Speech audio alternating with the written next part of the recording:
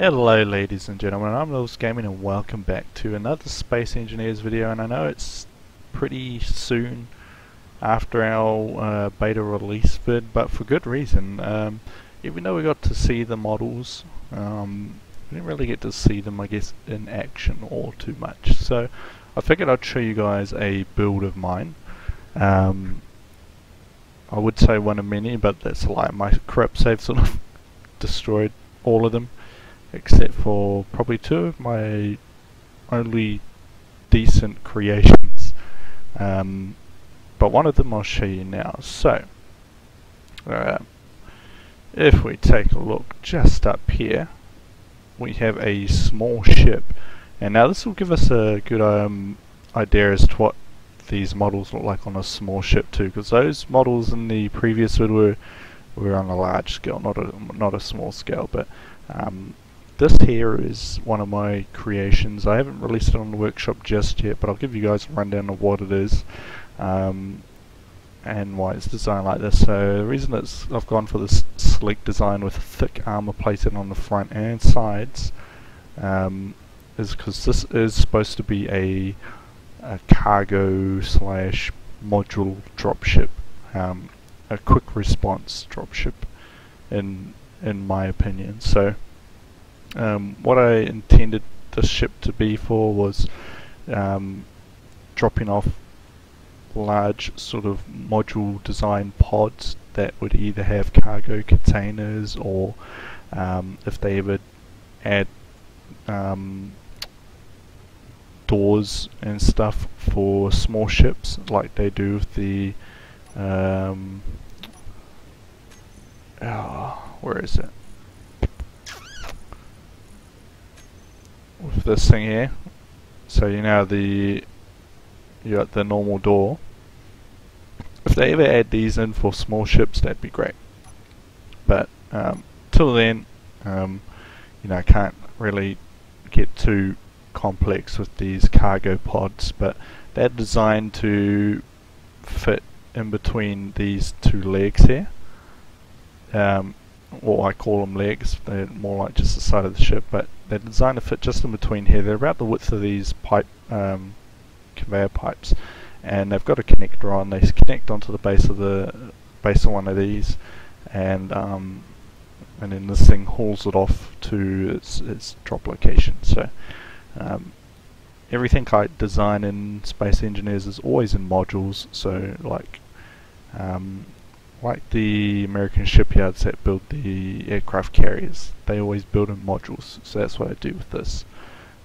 Any build I do, I always do in a module. So yeah, so it makes it a lot easier. But as you can see, the design of the small blocks, in my opinion, have always been a lot more detailed, and you can add a lot more detail to a ship to a small ship than you can a large ship. Like in comparison to this, if I was to copy this exact build, in fact I did a little with this ship here. So this ship here I'm working on, I'll give you a small rundown of what it is. It's supposed to be an escort vehicle for this. Yeah, that's pretty much all it is. But as you can see, I designed the pod nacelle thing exactly the same as this. So plus a few added design elements. It's pretty much exactly the same, but as you can see, it's not as, I guess, detailed as it is on a small ship. I mean, it looks a lot better on a small ship. We'll get rid of the HUD. Like, look at these bloody atmospheric thrusters, the small atmospheric thrusters. I absolutely love them. The fact they look like thrusters off a bloody Hornet, I really love. Like, I can just picture you flying through the atmosphere and those bloody flap things folding in towards the center as you thrust forward, sort of compressing that force and giving you extra thrust, I guess. I don't know, but as you can see, all the armor plating here, it's all light armor, so it's very light and agile. But the light armor looks absolutely fantastic. The small hydrogen thrusters on this, beautiful. The color works really well for default. These large atmospheric thrusters don't look too out of proportion on this. Like they suit really well. These landing gears too look absolutely beautiful. It's got, you know, minimum protection. The thing I thought was really well done is the small antenna. If everyone remembered the other one, it looked like a bloody needle, sort of, with I guess a sort of semicircular arm brace. So the needle would be in the middle, and the sort of middle frame around middle circular frame would be the needle point armrest thing. So it looked absolutely hideous. I mean, there's no other way to describe it but pure ugly. But I like this new one. It looks like it can turn and rotate, which I really like. The new cockpit design too for the fighter cockpit looks really good. Actually, no, this ain't the fighter cockpit, is it? It's the... let's have a look. Now, I haven't given this a proper name, so excuse the name I've got here, but what is this? Is this the pilot cockpit? No, it's just the standard cockpit. But yeah, we'll drop down, get back into spectator, and continue looking around.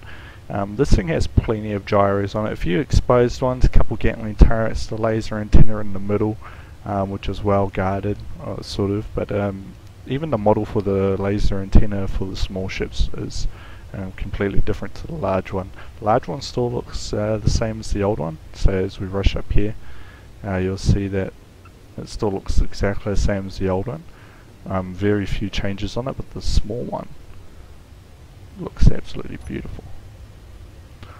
More atmospheric thrusters on the sides here, going up, down, every direction you can think of, and then the hydrogen tank. Now, I love this hydrogen tank for the small ship. Looks absolutely stunning. Definitely a lot better looking than the large one, in fact. So we can slap down one now, and we'll do a comparison. But yeah, I figured I'd do another video for you guys to best do a comparison for these new models and textures. You know, by showing you one of my ship builds compared to just showing it on a bloody station platform. But yeah, as you can see, it's definitely a huge improvement. I already love the look of this dropship and how it's turned out with these new models and textures compared to what it did before. I was a bit ashamed and didn't want to really post it on the workshop, but I will do that pretty soon actually, when I complete this beauty over here behind us. For those who have already watched my couple spotlights on it, sort of progression on this ship, it's the New Dawn for those who don't know. She was supposed to be a carrier, but didn't quite work out that way. I mean, she's got the fighter bays on the side, so she can hold two alert fighters on either side.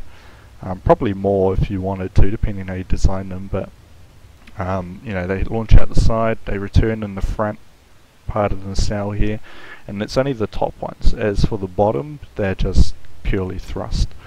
The turrets on this looked absolutely hideous with the older models, but now that the newer models, like I was annoyed, if you didn't notice in the previous video, that they didn't really shrink them in size, but when I loaded up this World Saver mine, I actually noticed they do look a little smaller in comparison, and definitely a lot better too. Like, it definitely suits the ship. I mean, she's absolutely bristling with weapons, and they're all on the top too, so she definitely needs an escort vehicle, hence why I'm building one over there.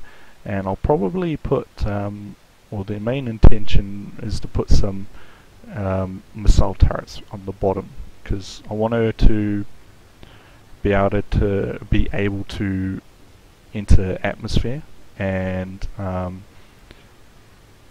while in atmosphere flying above an enemy base, all the missile turrets would be pretty much bombarding someone's base. So, you know, if in atmosphere, you can just pretty much bombard the shit out of someone's base with missile turrets.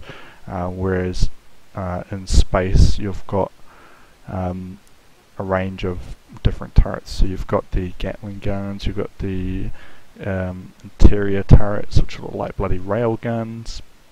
You've got the missile turrets, so you've got a good range there, which is what I really like about this ship. In terms of the rest of this shit, nothing really exciting. I mean, I was making this for, I guess, docking purposes on the side there, but yeah, that's all she wrote. So yeah, hope you liked this video, and I'll see you on the flip side.